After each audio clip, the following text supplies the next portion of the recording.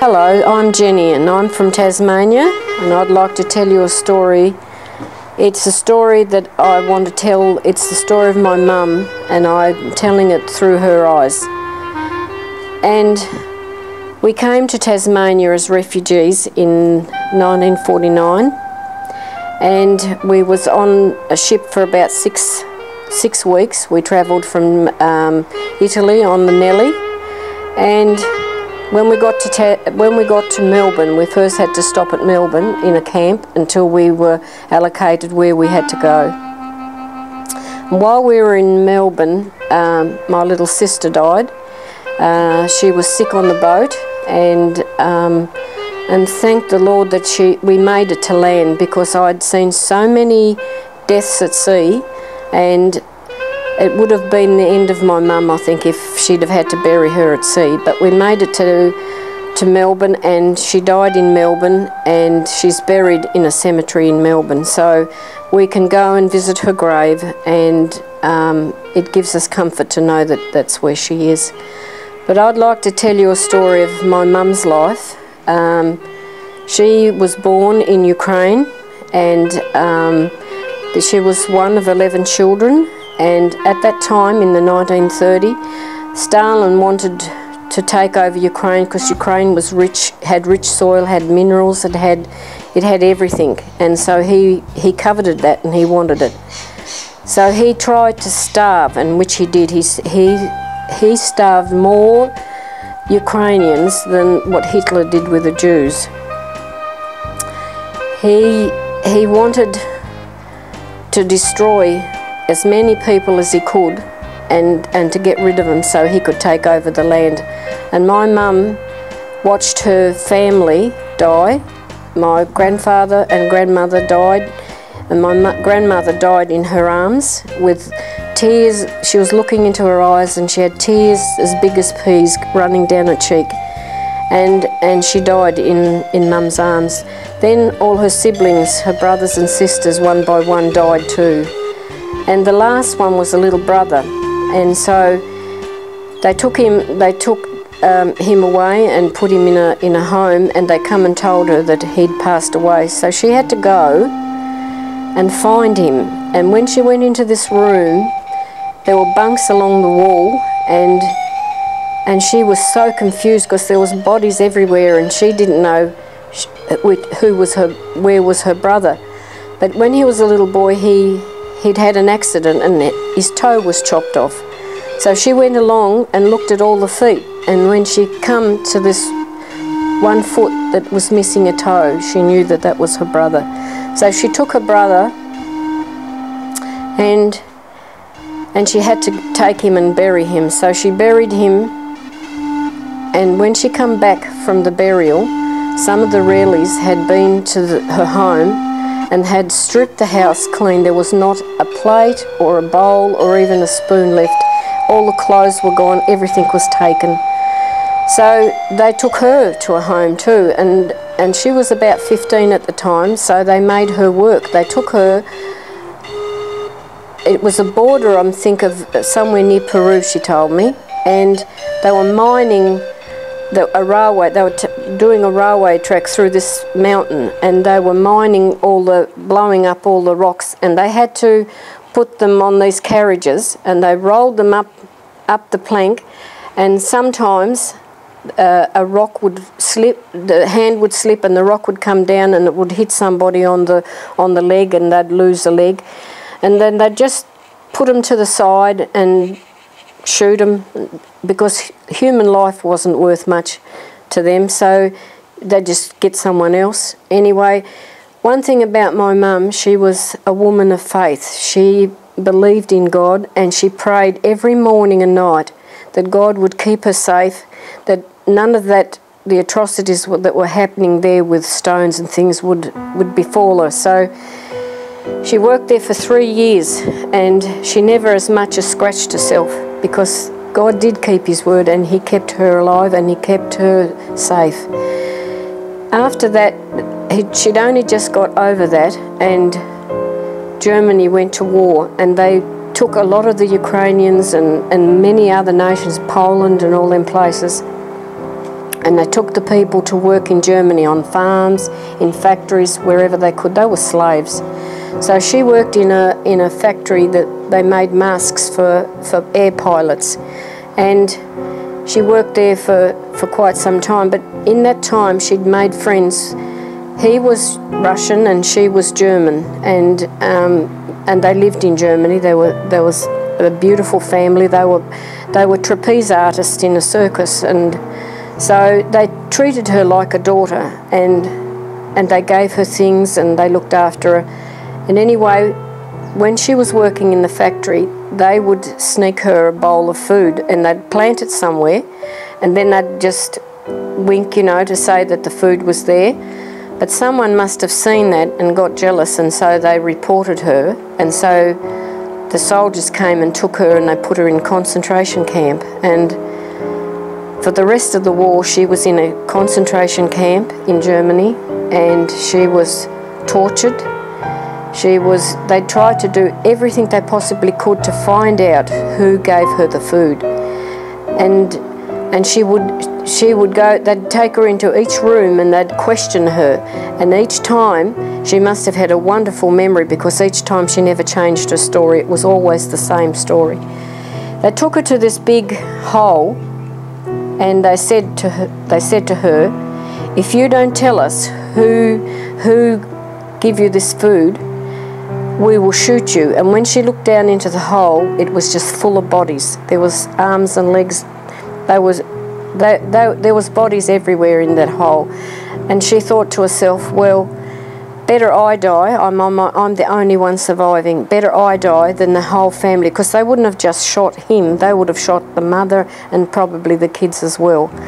So she put her hand on her heart, and she said, shoot me now. I don't need 2 minutes to make my mind up. Shoot me now, because no one give me anything, you know. And so she stood her ground, and the soldier looked at her, and he ended up telling her to get back into camp. And so she went through camp. In the time that they tortured her and everything, she'd lost her hair, because with all the drama and the trauma that she'd been through. And there was this beautiful old man, and he must have been a pharmacist or something, and he made up this potion. She used to put it on her head, and her hair grew back. It wasn't as beautiful as it was, but it still was lovely. She still had lovely hair. And in that time, the pretty women that were there were abused and used by the soldiers, and they raped her many times. And in that process of being raped, I'm the product of that. So she had me, and I was born in 1945, just as the war was finishing. And the war was winding up, and they knew that they were losing the war. And they was decided that they would take all the prisoners that were in the camps. They would take them for showers. There was lines of trucks in the queue, and 2 trucks had gone through, and we were in the 3rd truck. 2 trucks had gone through, and I don't know, it must be God must have intervened, or what, I don't know what happened, but we was the next truck to go in, and the Americans and the Russians came in and liberated that camp, and we were saved, because we found out later that those 2 trucks had gone before us. They weren't coming back. They were gassed. They were not showers. They were gassed. So God kept His hand over my mum all this time. So when we were liberated, we were put in Red Cross camps, and we stayed there until, I don't know, it was in 1949 we left Germany to come to Australia. My mum had met a man, and they'd fell in love, and they got married in Germany. I was born in Hamburg in Germany, and I had a little sister. She was only about 12 months old at the time. And so we were given a choice of whether to go to Australia, Canada, America or New Zealand. So my dad chose Australia. So we come to Australia on the ship Nellie, and it was an Italian ship. I got very sick on the boat. I nearly died, and the care on the boat was absolutely disgusting. I had feces in my hair. I was covered in it. They never washed me. I can't ever remember them giving me any sort of care. And my mum used to come in and complain about what was going on, and they stopped her from coming to see me, and they moved me over to the other side, and all I could look at, when I looked out the window, I could only see water. And anyway, my mother come in and she got a blanket and she wrapped me up in a blanket and took me back to the cabin. And anyway, the doctors must have come and went and seen the captain, and they came and they were very nasty to my mum. And they said, how dare you take her out of the hospital, and blah, blah, blah. Anyway, to cut a long story short, she said to the captain, and she unwrapped my blanket, and when he seen the state I was in, he looked at the doctor and it must have been a steward or a captain, or no, not a captain, because it was the captain that ended up saying, leave this child here with this woman. And so he never said anything nasty to her again, because he could see that I wasn't being looked after. I had to end up learning. My mum would stand on one side of me and my dad on the other side and help me to walk, because I had to learn to walk all over again. It was just like first steps, and being on a boat, it wasn't very pleasant. When we managed to get to we ended up going to Bonegilla, was the camp in Melbourne.